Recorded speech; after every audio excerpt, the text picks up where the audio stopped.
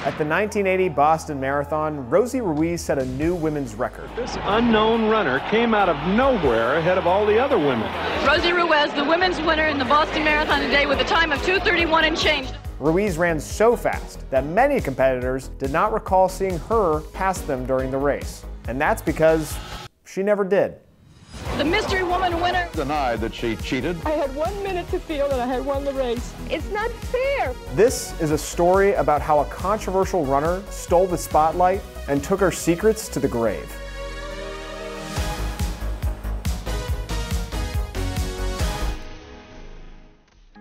The Boston Marathon is the oldest marathon in the world. Beginning in 1897, this race attracts runners from all over the globe.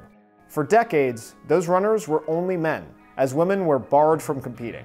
Bobby Gibb tried to change that. She applied to compete in 1966 and promptly received a letter from marathon race director Will Cloney that said women were physiologically unable to compete in marathons, and that his race did not want to take on the liability of having women participants. Gibb was not deterred and ran the race as an unofficial participant, beating 2/3 of the field with a time of 3 hours and 21 minutes. Gibb would continue to run the marathon without an official racing bib for the next 5 years. The following year, Kathrine Switzer sent out to compete in Boston. She entered her name as Kay Switzer and did not disclose her gender. She paid the entry fee and had a male friend pick up her running bib. When the race began, Switzer made history, becoming the first official female marathon participant. 2 miles into the race, press and race officials got wind of Switzer's run, and Jock Semple, the co-race director, ran out and tried to stop her run.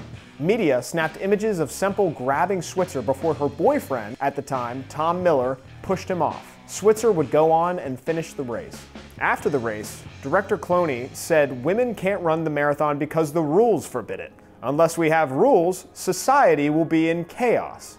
Images of Switzer getting attacked were seen globally. In response, marathon officials created stricter rules to prevent female entries. Pressure eventually forced them to change their stance, and by 1972, 8 women officially entered the race. Switzer herself came in second in 1975 before turning to a career in broadcasting.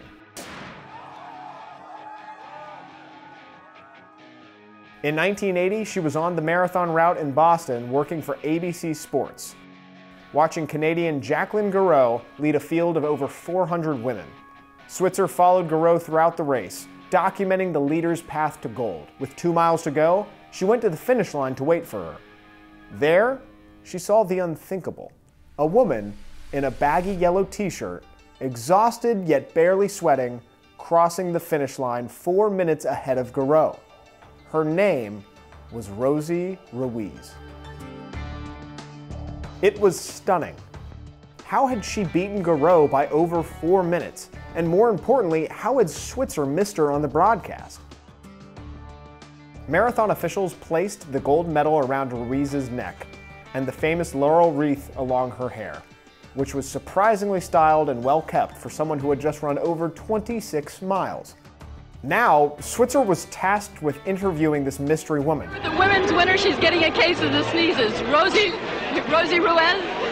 Okay. And the broadcaster was immediately skeptical. Have you been doing a lot of heavy intervals?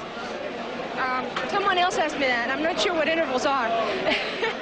What are they? Well, intervals are track workouts that are designed to make your speed improve dramatically. And if you went from a 2:56 to a 2:31, one would normally expect that you do a lot of speed work. Is someone coaching you or advising you? No, I advise myself.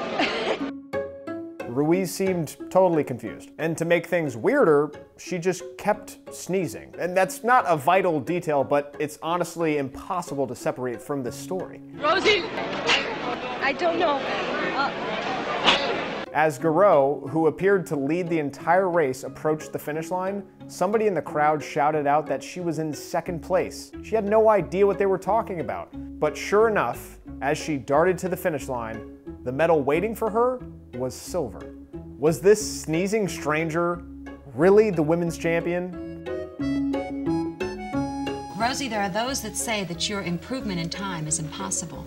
Now, Bill, have you heard before From the New York Marathon, right? Is that what yes, you the improvement from the first marathon you ran. Right, yeah. Thank you, Mike. At the New York City Marathon, Ruiz finished in just under 3 hours.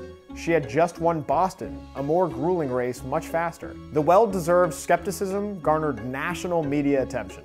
Rosie Ruiz today denied that she cheated to become the women's winner in Monday's Boston Marathon. I doubt if she can do 1 mile at the speed she did the Boston Marathon. I don't know. I think Rosie will have to resolve this for herself, you know.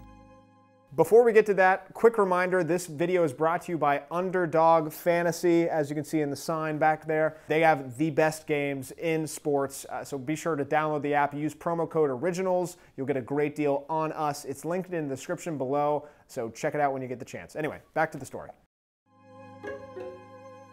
Clooney had a new scandal on his hands. A lawyer by trade, he didn't really immediately take action on this one. Instead, he wanted a thorough investigation to be completed before determining a ruling on whether or not Ruiz would remain the winner. The Boston Marathon at the time did not have proper means to track their runners. When checkpoint officials said they didn't recall seeing Ruiz, Ruiz responded by saying they must have just missed her, or confused her with a male runner. So officials turned to the media coverage to try and find this mystery woman. Catherine Switzer, along with other officials, reviewed hours and hours of video the next day, and Ruiz was not seen anywhere before the final mile. But Clooney still did not act, and by delaying, the story only grew bigger. I could take a polygraph test, but I don't think that it would measure anything concrete. 3 days after the Boston Marathon, Ruiz held a press conference. There, she was joined by Steve Merrick, the president of the running club she was a member of.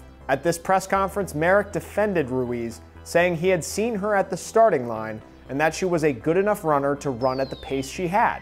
Merrick himself was a marathoner. He was known for running with a Superman costume on, and he himself had been accused of cheating in the 1978 and 1979 New York City Marathon. 2 more people came forward also saying they had seen Ruiz run. I just saw someone stumble out of the crowd in front of me across the street. I thought someone had just sort of stumbled into the race. They thought Ruiz was pulling a prank and were stunned to see it in the newspaper the next day that she had been declared the winner. As the indictments against Ruiz grew, one thing was still not certain. Why would she feel the need to cheat if she had performed so well in New York? Susan Morrow was a freelance photographer. On the day of the 1979 New York City Marathon, she was riding on the subway towards Central Park to catch the runners finishing the race. She noticed a woman on the train. The woman had said she was in the marathon, but hurt her ankle at the 10-mile mark and had to stop. She, like Morrow, wanted to see the finish line. The runner introduced herself, saying her name was Rosie Ruiz. Once they arrived, the two walked together. Each time police or race officials saw the two, Ruiz would lean on Morrow to show that she could barely walk.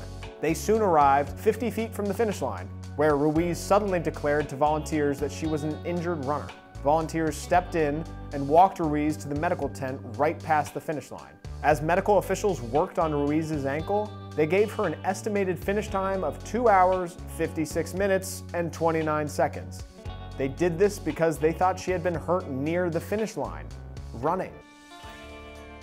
They didn't know that she had rode the subway for over half of the race.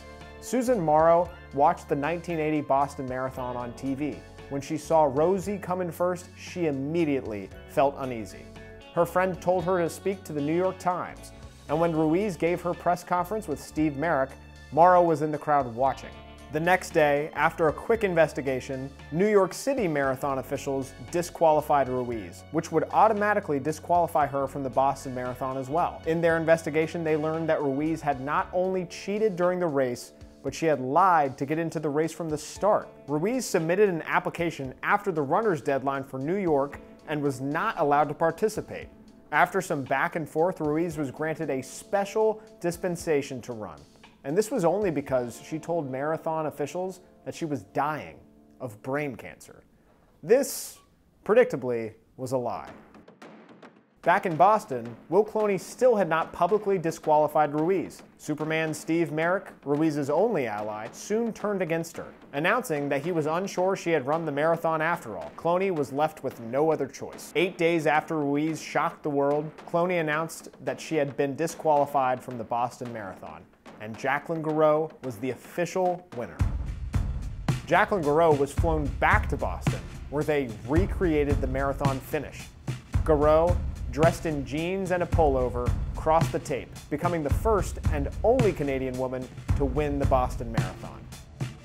The next year, Garreau was in Miami for a 10K, where she was approached by none other than Rosie Ruiz herself. Garreau asked why Ruiz did what she did in Boston, and Ruiz declared that she had won the marathon, and that she would soon run the Boston Marathon a second time. That, as you would expect, was a lie. Ruiz never ran the Boston Marathon again. In 1982, she was arrested in New York for embezzling $60,000 from the company she worked at. That very same day, runners gathered in Hopkinton, Massachusetts. The 85th Boston Marathon had begun, as Ruiz sat in the back of a police cruiser. You can't argue with that timing. There are still questions today about what motivated Ruiz to cheat. Steve Merrick had said that Ruiz confided in him that she did not run the full marathon and that her goal was not to win, but instead just finish. Ultimately, she mistimed where the women competitors were and jumped into the race too early. Now, Ruiz never publicly came out and said that she cheated. When asked in a rare interview, she defended herself, saying she had won. She never returned her gold medal. Ruiz passed away in 2019. Her obituary made no mention of what happened on that fateful day in Boston in 1980. If they take my title away from me, I don't know. I